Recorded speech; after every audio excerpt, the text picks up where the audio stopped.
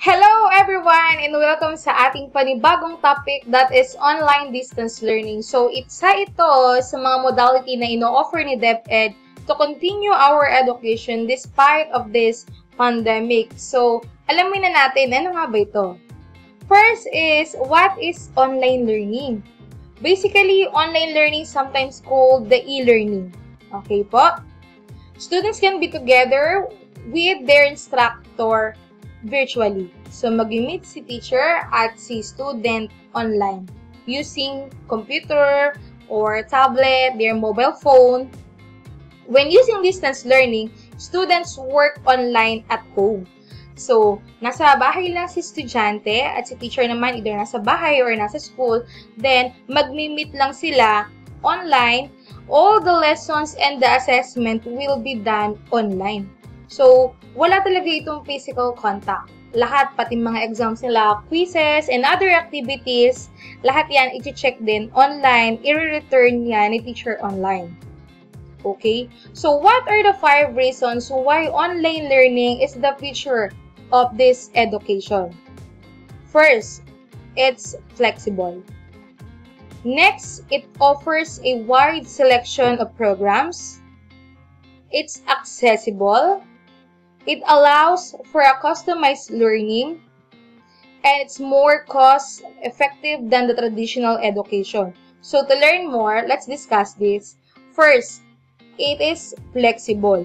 So, pag sinabing flexible, si online learning, what is that? Online education enables the teacher and the student to set their own learning pace, then added flexibility of the setting of schedule that fits everyone's agenda. So, si student and si teacher, mag-uusap sila, kailan ba tayo mag-online class? Okay?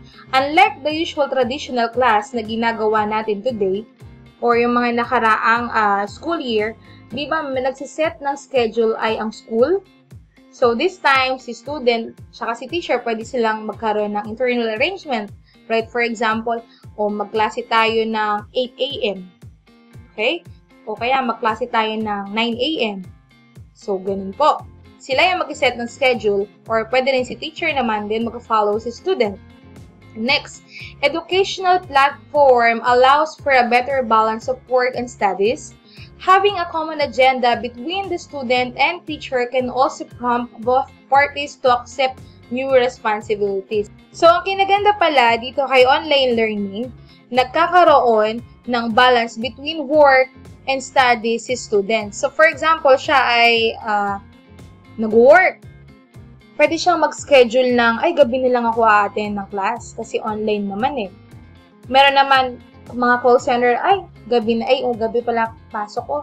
Morning na lang ako magkaklase. Okay? So, that's how flexible the online learning is. Next, it offers a wide selection of programs. A growing number of universities and higher education schools are offering online versions. Studying your program online is also a great option for getting an official certificate or diploma. So, alam naman natin, dito sa Pilipinas, may mga nag-o-offer na ng mga online classes. For example, AMA online. Okay? So, di ba yung transaction nila, enrollment, then the payment, also, their performance assignment exam is online na. Okay? So, kung attend sila ng graduation or not, choice nila. So, ang kinaganda niya, kahit working ka, pwede ka na rin graduate kasi online eh.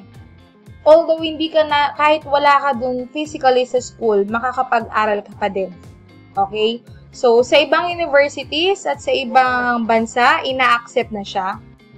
May online learning na doon. So, this time sa Philippines, especially in DepEd, i-adapt na natin siya. Alright? So, it is accessible. So, it enables you to study or teach anywhere in the world. There's no need to commute from one place to another. And virtual classroom is also available anywhere. Okay? So, di ba, may mga estudyante tayo, madalas, sasabihin niyan, ma'am, a-absent po muna ako kasi meron kaming, family reunion eh. Ma'am, birthday ng lola ko, dun gaganapin sa Tawi-Tawi. Eh, ang eskwelahan nyo ay nasa Manila. So, ang tendency, syempre naman, hindi naman tayo KJ mga teacher eh. Love na love kaya natin yung mga estudyante natin. So, papayagan natin, sige na nga. Basta kailangan, may excuse letter ka ha, tsaka gawin mo yung mga maiiwanan mong lessons, tsaka activities. Okay? But, with this online learning, kahit nasa tawi-tawi pa si estudyante, makakasabay siya. Diba? Kasi, ang layo kaya ng distance, but because of technology, pwede na lang siyang mag-online class. Makakapag-participate na siya sa klase mo. Magagawa niya na yung activity. Diba? Next, it allows for a customized learning experience. Most of the time, online learning platforms only allow one student at a time. Okay? So, most of the time, yes, especially kung familiar kayo sa mga ESL or mga English class na ino-offer ngayon. For example, sa 5-1 Talk, yung mga ganon, the rare jobs, and marami pang iba. Okay? Di ba, 1-to-1 or minsan 3 students to a 1 teacher, ganon. I think pwede rin natin yan i-adapt sa atin, sa DepEd. For example, alam natin meron tayong mga fast learners tsaka slow learners. Pag samasamahin natin ang schedule o lahat ng mga fast learners dito sa 8 a.m. class, lahat naman ng slow learners, mga 10 a.m. class. Okay? Hindi mo sila din discriminate. Kumbaga, iba kasi yung teaching approach pag nandun tayo sa fast learners. Mas mabilis din tayong magtuturo. Compare pag nandun tayo sa mga tinatawag ng need more attention, kailangan nating himay-himayin pa talaga ng bongga. Di ba? Yung mga lectures natin. So, customized learning experience talaga is ma-apply every time na tayo ay nasa online classes.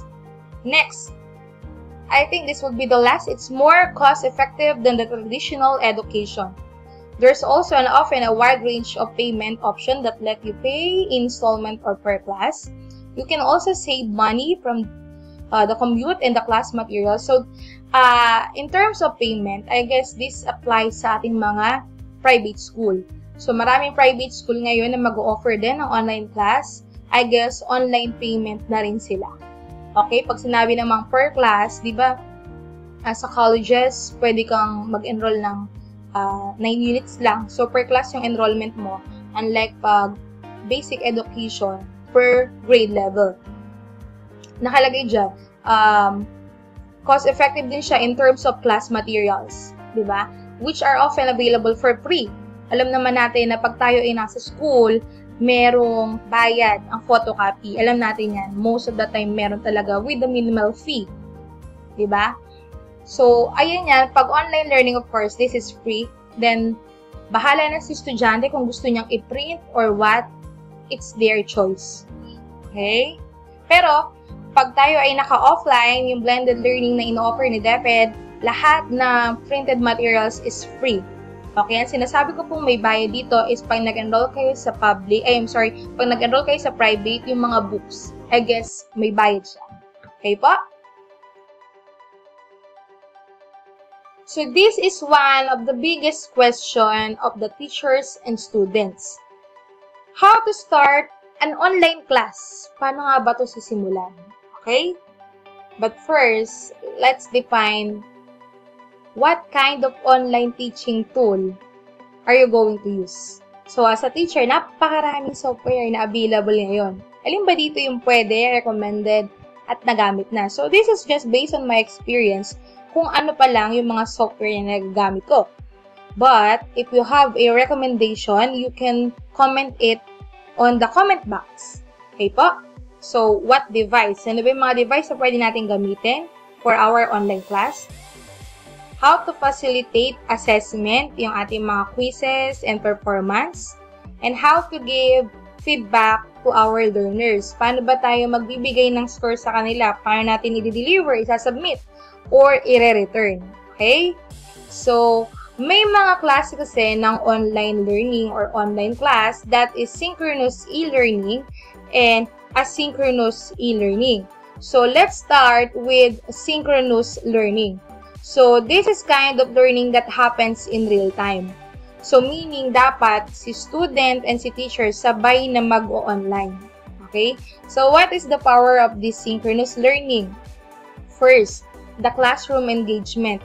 Active discussion, immediate feedback, and personal familiarity. So, gaya din sa traditional class, pag synchronous learning, sabay na naka-online si teacher, sabay na naka-video call, meaning meron niyang face-to-face but in virtual form. Okay? Sabi kasi nila wala daw face-to-face pero may face-to-face sa synchronous learning. Yun nga lang, virtual. Okay? No physical contact but still face-to-face. Ang ginaganda dito, active in discussion. Every time na magtuturo si teacher, pwedeng sumagot sa estudyante. Okay? At immediate feedback agad. Right? For example, nagtanong ako, pag sumagot sa estudyante, pwede ko na agad sabihin na tama yung sagot niya. Okay? Next, dynamic learning. Video conferencing, for instance, make it possible to ask question. O, diba? Katulad ng sinasabi ko kanina, sa gitna ng klase nyo, habang kayo ay nakaklase online, pwede na kayong magkaroon ng Q&A. Diba? So, ginagawa na rin natin to in our traditional classes. Instructional depth. So, interact regularly and frequently with your students. So, ayan nakalagay, provides regular opportunity for face-to-face discussion. Still face-to-face. Yun nga lang. Hindi nyo na kailangan pumunta sa school. Makikita nyo na si teacher. Okay? Next. Of course, dahil meron tayong mga power, meron din tayong challenges in terms of synchronous learning. So, first is the rigid schedule. Defining characteristic of this learning experience as its adherence to set a schedule. Okay, so medyo may challenges talaga sa schedule kasi what if si teacher ay morning person, mag-set siya ng schedule ng 8 a.m. at si student naman is ang gising 1:00. Okay, so meron tayong medyo challenges sa part na yon. Then the technical difficulties. We have problem in our internet. Alam natin yan, medyo mahina ang internet ng karamihan, especially here in the Philippines, di ba? Also, their batteries. For example, ang gamit lang ng student is their cellphone and tablet. Di ba, may mga battery ng cellphone na madaling malobat. Okay? Mahirap naman kasi habang naka-online class sila ay naka-charge ang cellphone nila. That is a big no. So, ayun, medyo may problem tayo dyan. Or yung challenge talaga ng synchronous learning ay nandyan. Let us now proceed to asynchronous learning. So, this kind of learning wherein the school will provide materials for reading, lectures for viewing, and assignments for completing, and exams for evaluation.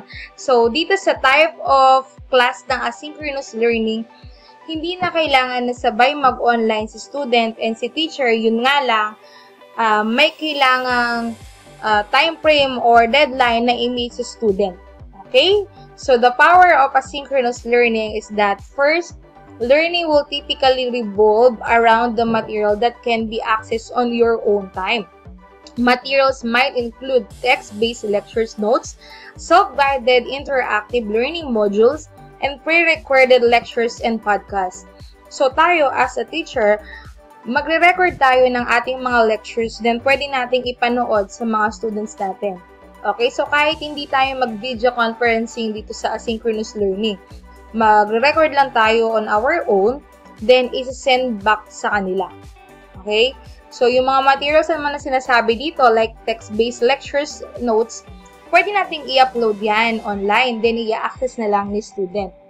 Next, pacing. Read at your pace, view on your time, complete based on your understanding as opposed to hit a deadline. So, bahala si student kung kailan niya tatapusin yung kanyang mga lectures.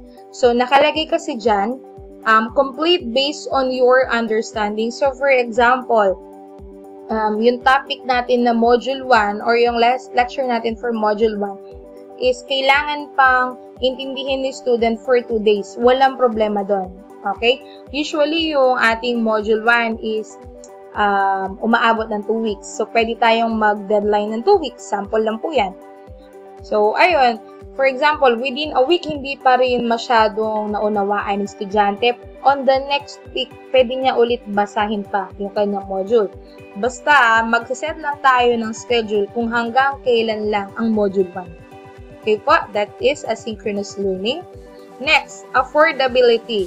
Countless opportunities for learning that carry a lower price tag because they can be administered without a day-to-day instruction. So, self-guided modules, video tutorials, and virtual libraries are offered.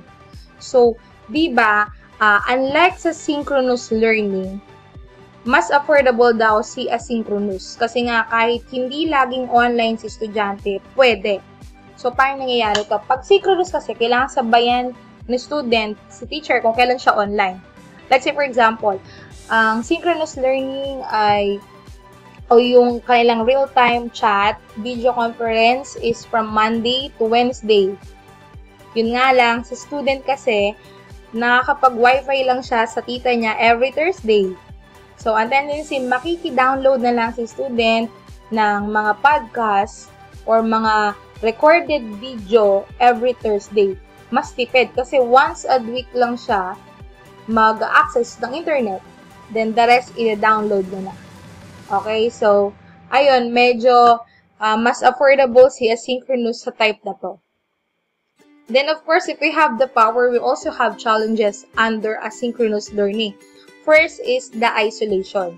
So, nakalagay dyan, social media and email simply can't deliver the same kind of intellectual energy as real-time interaction.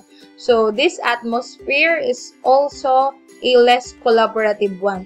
So, dahil nga sa asynchronous, hindi naman nagkakaroon ng video conferencing, ang tendency, walang kasabay si student na mag-aral. Okay? Meaning, hindi niya kasabay si teacher, hindi nagtuturo si teacher online, kasi mag-base lang siya sa mga textbooks and videos na ibibigay ni teacher. Okay, unlike pag synchronous o yung real time, 'di ba? Pag may hindi siya na-gets, pwede niya agad on the spot itanong kay teacher, "Teacher, hindi ko na-gets. Ano po ba ulit ang ibig sabihin nito?" Pag asynchronous kasi may schedule lang kung kailan mo pwedeng i-chat si teacher. Let's say for example, from Monday to Wednesday, doon ka lang pwedeng magtanong kay teacher from 8 AM to 5 PM. So, pero pag ikaw ay naka-synchronous learning naman, yung kanina, yung real time, right after the lecture, pwede kang magtanong. Okay, so this is one of the challenges of asynchronous learning, the isolation. Next is the risk of apathy. So some learners tend to lose their enthusiastic without the support and evaluation of their teacher. Alam natin, may mga estudyante tayo nang need talaga ng attention. Diba? Doon nga sa ating traditional class, may mga nahuhuli pa rin. Hanggat hindi natin lalapitan, hindi natin malalaman, hindi niya pala naintindihan. Ganyan kasi ibang estudyante takot silang mag-raise ng question kasi feeling nila mapapahiya sila. So, isa din to sa challenges, the risk of apathy. So, I guess, ang makakatulong sa kanila sa ganitong time is their parents. Okay? So, these are the strategies for teaching online. First, mag-focus muna tayo sa synchronous teaching approach. So, the kind of learning that happens in real time. So, with this, ang i-discuss natin are the tools for teaching, lectures, and assessment. So, what are the devices for teaching online class? Of course, our personal computer. So, syempre, dyan tayo makikipag-chat-chat, makikipag-upload ng ating mga lectures. Of course, dahil tayo ay naka-video conference, kailangan natin ng headphone. Okay? If you have your microphone and speaker, pwede yun. Okay? Pero, kung kayo naman ay walang desktop, don't worry, meron tayong laptop. So, ang laptop, ayan yung gamit ko ngayon, meron niyang built-in microphone and speaker. Pwede yan. Okay? Also, ang tablet and mobile phone ay pwede rin pang synchronous type of learning. Pwedeng mag-video call sa mga cellphone and tablet. Okay?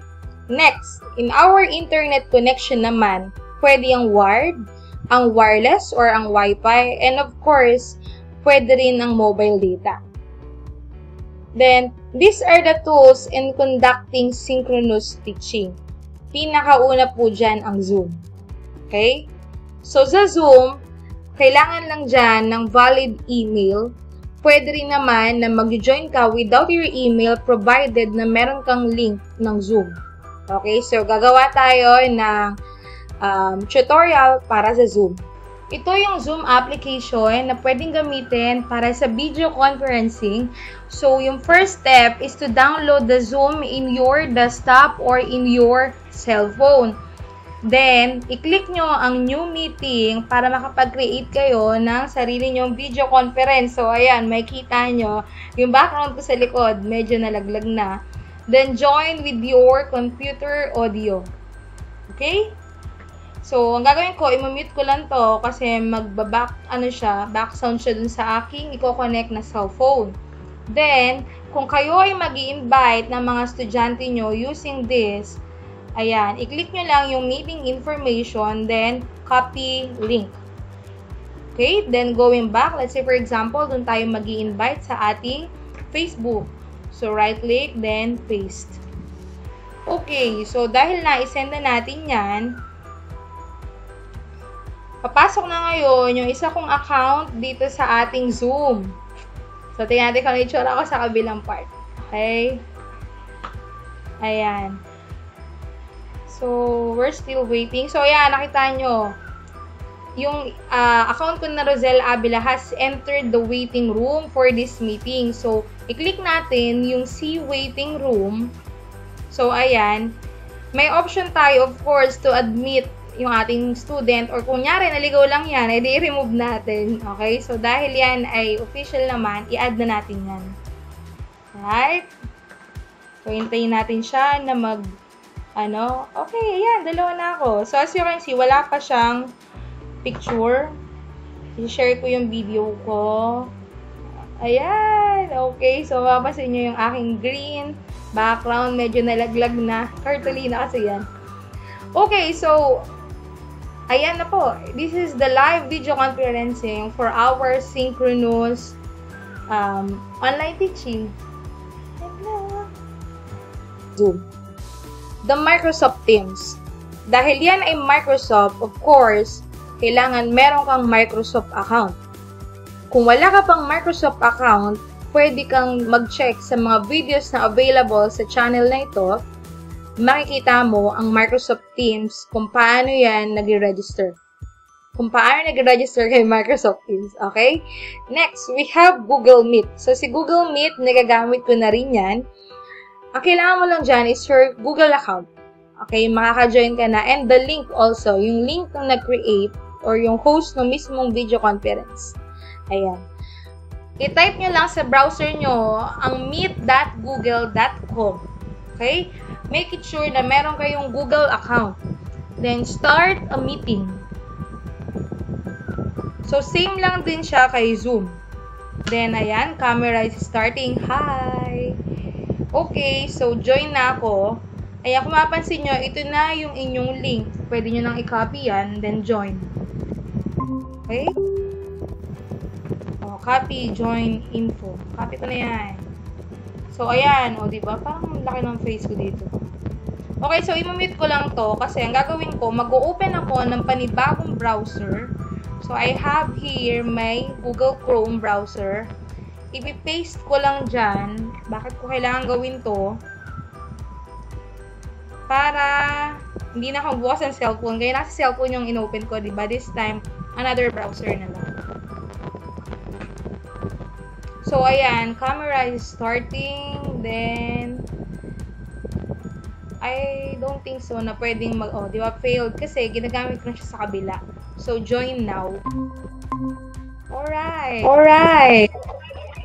Okay, okay. So, enough ko lang para hindi mag-bounce back. So, kung mapansin nyo, ayun ako. Tapos, ito yung aking student. So, kung show everyone. Okay, so ito siya sa gilid. Ito ako, ito siya. Ayan, kung gusto kong mag-present, of course, ito yung aking present now. Then, kung gusto kong mag-chat dito, diba, pareho lang kay Zoom. Hello. Okay, so kung mag-hello ako dyan, of course, dito lumabas sa aking kabila. Ayan, meron akong chat. Ayan, Hello. O, dahil syempre, hindi tayo papakabog. Hi. Okay, lumabas dito. And, of course, our Facebook Messenger. So, ayan. Sa ngayon, may bago ang Facebook. That is the Create Room. Pwede tayong gawa ng video conference using our Facebook Messenger. Dalawang klase kasi yan eh. Pag Facebook mo siya, pwede kayong mag-video call in your group chat. For example, ang estudyante ay walang Facebook.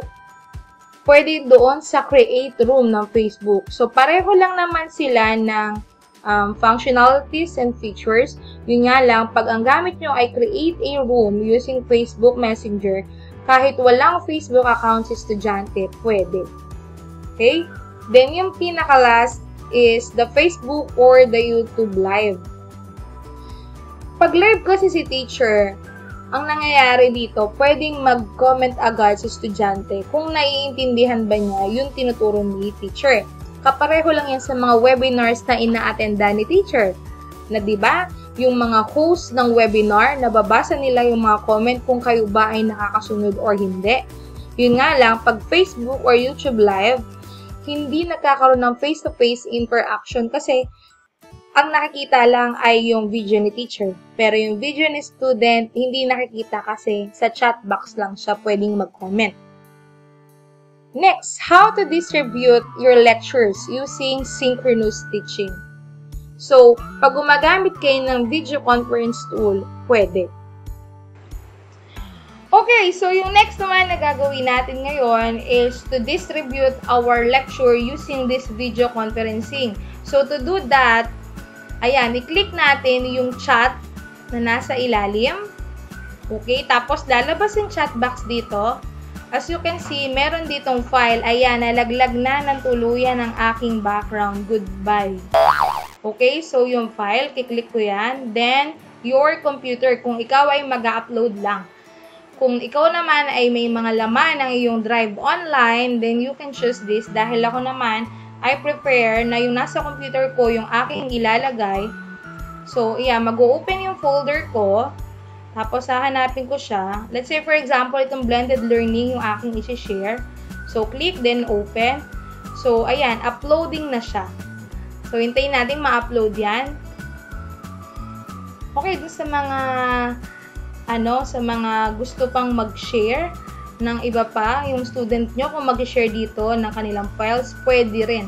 Same procedure yung gagawin. Yung file na nakalagay dito sa baba, yung button na yan, i-click lang yan, tapos mag-upload. So, pwede silang mag-upload dito ng mga, let's say, assignment nila or performance task. You can also upload your lectures in your Google Drive. So, for example, meron ka ng upload lectures sa inyong Google Drive. During video conference, pwede mo na agad na i-paste yung link ng Google Drive sa iyong video conference chat room. So, di ba? Send nyo agad. Ito na mga anak, yung inyong lectures. Pwede nyo nang i-access. Pwede naman sabay. Online and habang nasa video conference kayo, send nyo lang yung Google Drive link. Walang problema doon. So, isa sa mga option para makapag-distribute tayo ng mga learning materials sa ating mga estudyante ay ang paggamit ng Google Drive. So, pumunta lang po tayo sa drive.google.com at gumawa tayo dito ng sarili nating folder per subject. So, pwede ko itong i-click na new, then folder. So, for example, ang subject nyo ay computer. So, nag-create ako ng folder, then click create. So, kung makikita nyo, andito na yung folder ko na computer. So, i-double click ko lang yan.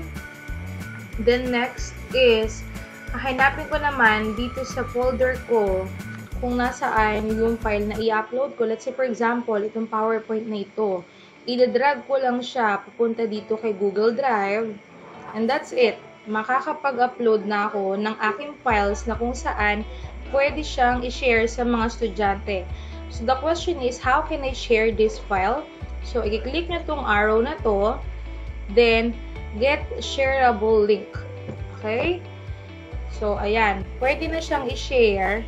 Nakalagay dito kasi is restricted yung settings. But if you will choose this, anyone with the link, lahat ng bibigay nyo ng link na ito, let's say, nakalagay link copied, pwede nilang i-access yung laman ng folder ng computer lang. Okay? So, the other folder of your Google Drive, hindi nila mabubuksan. Also, via email, pwede kayong mag-send. For example, yung estudyante, ayaw niyang i-access yung Google Drive.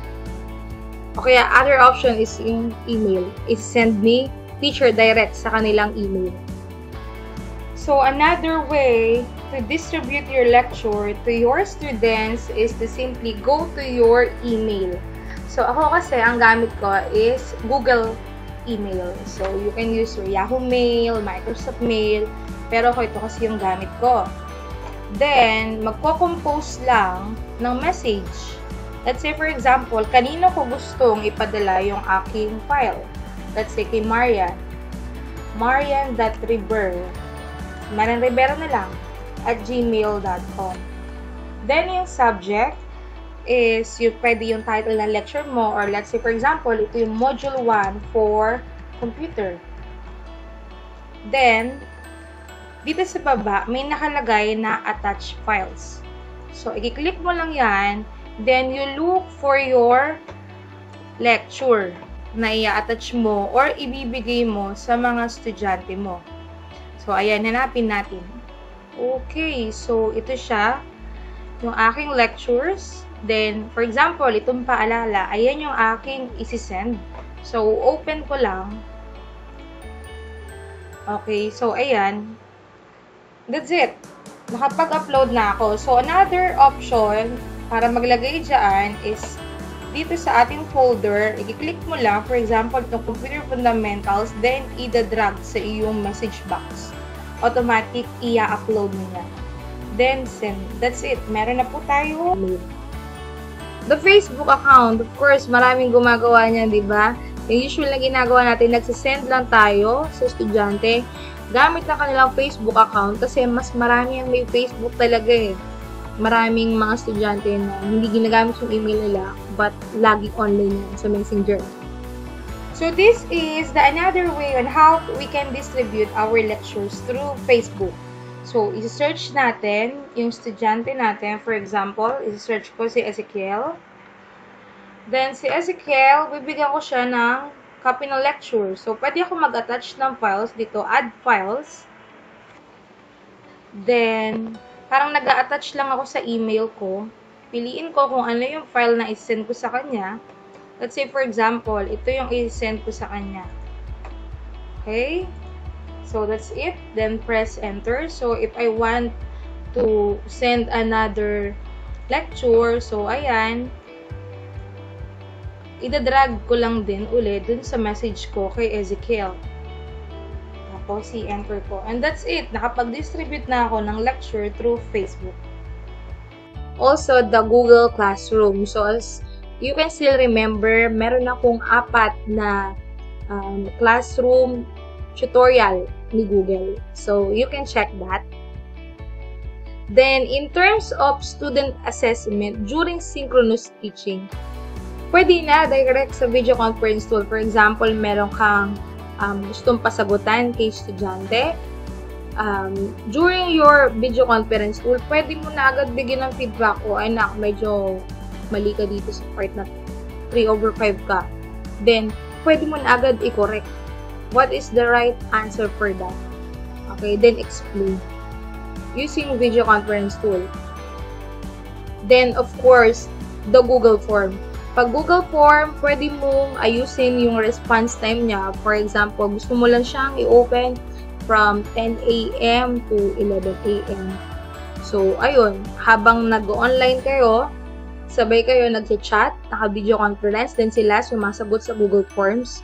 Mas maganda yun kasi makikita mo na si student talaga yung sumasagot. In your Google Classroom, pwede nyo rin i-access yan habang nag-video conference. Sabihin mo lang sa mga estudyante mo, o sige, i-online nyo lang yung Zoom nyo, tapos punta kayo sa Google Classroom. Pwede kasi yun eh. Or kung gamit nyo ay Google Meet, i-online nyo lang yung Google Meet nyo, then paki-access na yung ating Google Classroom at mag-quiz na kayo. Okay? Kasi gusto mo silang makita eh habang nag-exam. Pwede po yun. Okay? Next. That is all for synchronous learning or synchronous teaching. Let us now proceed sa ating asynchronous teaching approach. So the student will have the ability to access and satisfy these requirements within a flexible time frame. Okay, so may time frame lang kung kailan nila kailangan tapusin yan. So these are the tools for asynchronous teaching, lectures, and assessment. So for teaching an online class, pareho din sa ating synchronous teaching, kailangan din natin ng personal computer. Remember, pag personal computer or desktop yung gamit natin, we need microphone, speaker, or headphone. Pag laptop, pwedeng laptop na lang. Pero kung gusto nyong gumamit ng headphone, walang problema. Or headset, pwede rin. Ganon din sa tablet and mobile. So, bakit ko nire-recommend ang headphone? Kasi may ibang headphone na may noise cancellation. So, hindi masyadong naririnig kung maingay yung background. Let's say, for example, may electric fan. Nami-minimize yung noise. Diba? Kasi may noise cancellation siya. Tsaka, what if magkakapatid kayo na nag-online class? O edi ang ingay nyo nun. So, kung kayo ay nagka-headset, diba? Medyo may privacy kayo. Right? So, next, ano ba yung pwedeng internet connection pag asynchronous? So, wired, wireless, or Wi-Fi, and mobile data. Pareho lang din sa synchronous. Okay po? So, tools in conducting asynchronous teaching. Ano ba yung mga kailangan nating gamiting tools para dito? Kung mapapansin nyo, pag synchronous, hindi na kailangang sabay na mag-online si teacher. So, first is the pre-cam screen recording. So, magre-record si teacher ng kanyang lesson. Ito kasing gamit ko ngayon, this is Screen-O-Matic. Kailangan dito ay online. Okay? So, PowerPoint screen recording feature. Nagawa ko na yan. If you can check my blended learning or the other, yung ano pa ba yun? Paalala sa darating na balik eskwela. Ang gamit ko doon is PowerPoint. Tinry ko din yan. Sa Facebook. Okay? Bakit under ng asynchronous si Facebook? Kasi kung si teacher ay magla-live, automatic, pwede niyang i-save yun sa YouTube niya or sa Facebook niya para yung mga gustong manood uli, okay, or hindi nakasali during live session, ay pwede niyang i-access. Then, the Google Classroom. Bakit may Google Classroom? Kasi pwedeng mag-upload si teacher ng mga videos niya sa Google Classroom. Let's say, for example, nag-record ako using pre-cam screen recorder or itong Microsoft PowerPoint. Pwede kong i-upload yan sa Facebook or YouTube account ko at sa Google Classroom din. Okay? Next, how can we distribute lecture sa ating asynchronous teaching type? Of course, pwede tayong mag-upload sa Google Classroom. Okay? Pwede rin sa Google Drive. Pwede rin natin i-email ang mga estudyante natin and of course, our Facebook account. Pwede tayong mamigay din ng lecture. Then next is the student's assessment during asynchronous teaching. Google Forms. Pinakamadali kasi talaga yung Google Forms. Pwedeng mag-exam dyan. Okay? Then, of course, the Google Classroom. Ayan. Sa Google Classroom kasi may assignment, may quiz, na kung saan pwede kang mag-set ng deadline kung paano mo gusto ilagay. For example, kung Monday ngayon, Wednesday, gusto mo close na yung exam mo, pwede. Pasok pa rin siya sa asynchronous learning, okay? As you can see, madalas na gamit ko is Google, di ba? Google Form, Google Meet, Google Classroom. Kasi mahirap yung paiba-iba ako ng account.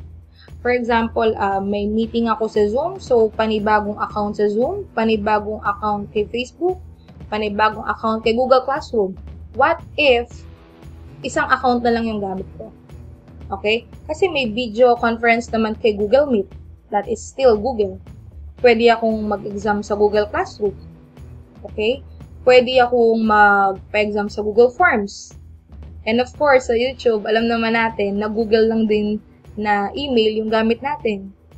Okay? So, pwede talaga, very flexible talaga nung si Google pagdating sa mga ganito. Okay? Although, preference nyo pa rin kung anong gusto nyong gamitin, ito lang naman ay based sa mga nagamit ko na. Okay, so that is all for online distance learning. Again, isa lang ito sa mga modality na ino-offer ni DepEd para mag-continue ang ating education despite of this pandemic. Okay? So again, online learning is not the next big thing. It is now the big thing. Okay? Thank you very much. My name is Teacher Zai. Bye-bye!